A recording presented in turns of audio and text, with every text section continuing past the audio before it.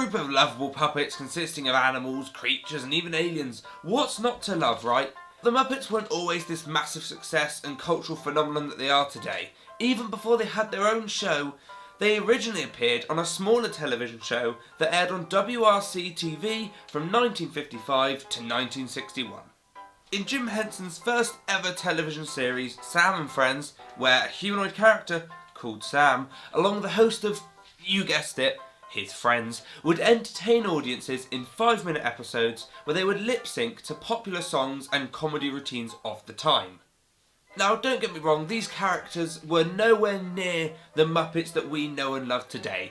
However, you can definitely see some similarities between the cast of Sam and Friends and the Muppets that we have today. For example, the character Omar the Chef. Now, in Sam and Friends, Omar the Chef is a clumsy chef, and he's even seen in one point having a salad that he's prepared set alight in front of him because of how clumsy he is. Now obviously this is very, very similar to a well-known Muppet, the Swedish Chef. But most notably would be Kermit. Now in Sam and Friends there is a character called Kermit, and he looks very much like our Kermit today. The only difference is his body isn't as moulded, which I will get onto in future episodes where I'm going to delve into the characters a bit more. He wasn't as green because it was black and white back then, so that didn't really matter. But the most key difference, he wasn't a frog. At this time in his life, Kermit was having an identity crisis, and he wasn't a frog, he wasn't a human, he was just Kermit. After the success of Sam and Friends, the cast began to appear on various daytime TV shows, most often The Today Show.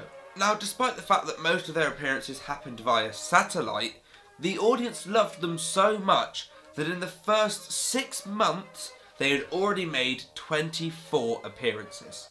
Fast forward to 1969 and what Henson has now started calling the Muppets have started to appear on a show called Sesame Street. Now Sesame Street was a very well-known kids show at the time, and this was really helping to boost the Muppets into a nationwide popularity. But there was one problem that Henson had with this, and this was that it was painting the Muppets as something for kids, whereas he wanted it to be seen as something for everyone, including adults. And what was his solution to this? Enter The Muppet Show. Now everyone has heard of The Muppet Show, but younger viewers may not know what it was actually about. Now, The Muppet Show ran from 1976 to 1981, and each episode was about 25 to 30 minutes long, a quite standard length for an episode, and it featured all of your favourite Muppets. Kermit, Fozzie, Gonzo, Miss Piggy, Swedish Chef, all of your favourite Muppets. Each episode will consist of Kermit, who was the host and producer of the show, having to deal with the antics and chaos being caused by the cast of The Muppet Show. This would then be spliced with various performances, musical numbers and comedy routines performed throughout the show. Something else that really helped boost The Muppet Show into popularity was its use of celebrity guests in every show. These ranged from John Cleese to Julie Andrews, Elton John, even Gene Kelly were used in this show as special guests and would interact with the Muppets. If anyone was wanting to watch the original episodes of The Muppet Show, luckily it's not that hard to find. They are all available on Disney+. But we'll get to that in a bit. The Muppet Show was so successful that it even spawned spin-off movies, original full-length motion pictures such as The Muppet Movie, which came out in 1979, Muppet Caper in 1981 and Muppets Take Manhattan in 1984. We also began to see the Muppets in more of Jim Henson's shows such as Fraggle Rock, which ran from 1984 to 1987, and a cartoon show titled The Muppet Babies, that ran from 1984 to 1991. As the popularity of the Muppets began to grow, so did the pressure on Henson's shoulders. Henson had shown interest in selling the rights to Disney in 1990, but unfortunately that deal never went through due to his death that same year. Though in 1991, Disney managed to buy the distribution rights for the Muppet franchise. From 1990 to 1998, Disney began to release more new Muppet productions under that distribution right. These included the well-known films such as Muppet Treasure Island and Muppet Christmas Carol, but also some lesser known ones like Muppets at Disney World and an attraction at Disney World called Muppets 3D. For some strange reason that I couldn't quite figure out, in 1998, the Muppets started appearing in productions that weren't produced by Disney. These were films such as Muppets from Space, A Very Merry Muppet Christmas, and Kermit's Swamp Years. Is it very merry or is it just very merry? Is it merry or very merry? I don't know. The Muppet Christmas one that isn't the Christmas Carol. Let's fast forward to 2004, where Disney have now bought the rights to the Muppets. And I mean all of the rights to the Muppets. This means they have the characters, anything associated with the characters, all the assets of Muppets, and most importantly, they have the term Muppet. This then allows for Disney to do what Disney does best.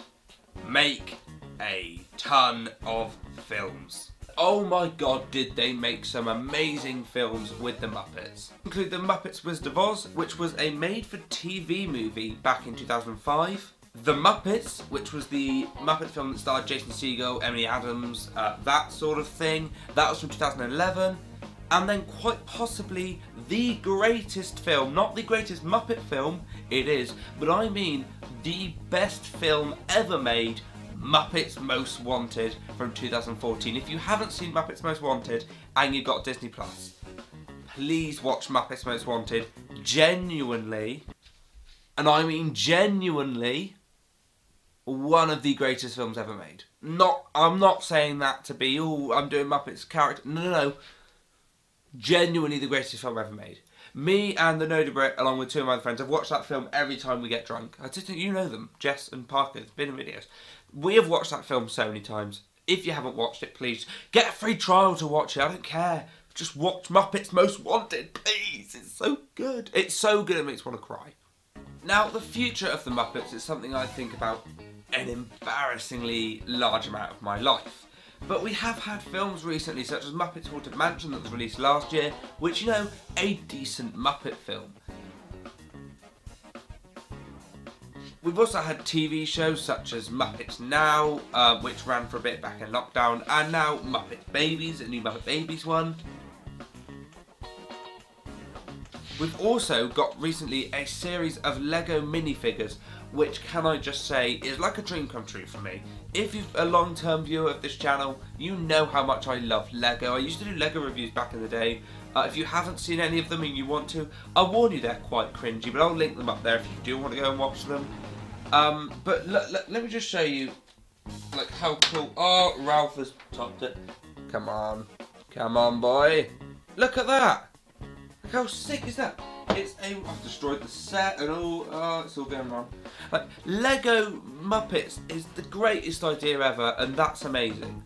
But if someone were to ask me, Fraser, what is the future of the Muppets? In my head, it's got to be parody films. I think, yes, having like a Muppets 3 would be really nice, because the characters have still been left in a place where there can be a Muppets 3, but parody films, I think, is where it's at. And I've said within my group of friends, me and James have spoken about it quite a lot, about what films would we like to see Muppetified, and I've got quite a few ideas of how I'd Muppetify films. So if that's something you'd like to see, please do let me know in the comments. Any suggestions of films you'd want to be Muppetified? That's not even a word. Why am I making a word that's so difficult to say? It's not a word. If you want to leave any suggestions for films to be Muppetified, and I might do a whole episode of this where I just go through and cast the Muppets into various films. So yeah, if that's something you'd like to see, do that. But I do think the future of the Muppets is very parody driven, with things like Haunted Mansion, Muppet Treasure Island, things like that where it's Muppets doing films would be very good.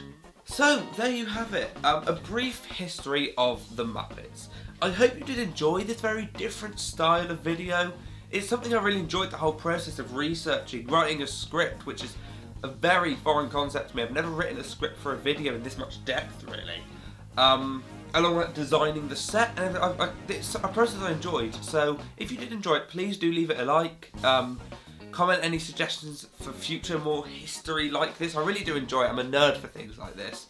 I want to go through, like I said earlier, do the evolution of certain Muppets, because some of them have changed a lot. So again, if you'd like to see that, let me know, like, comment. Also subscribe if you're new or you haven't done so already, because we're growing, and it's lovely to see. So yeah, thank you for watching, and I will see you in the next one. Toodle. Time to play the music. It's time to light the lights. It's time to meet the Muppets on the Muppet Show tonight. Dun dun dun. It's time to put on makeup. It's time to dress up right. Why don't you get things started? I drew this. How sick is that?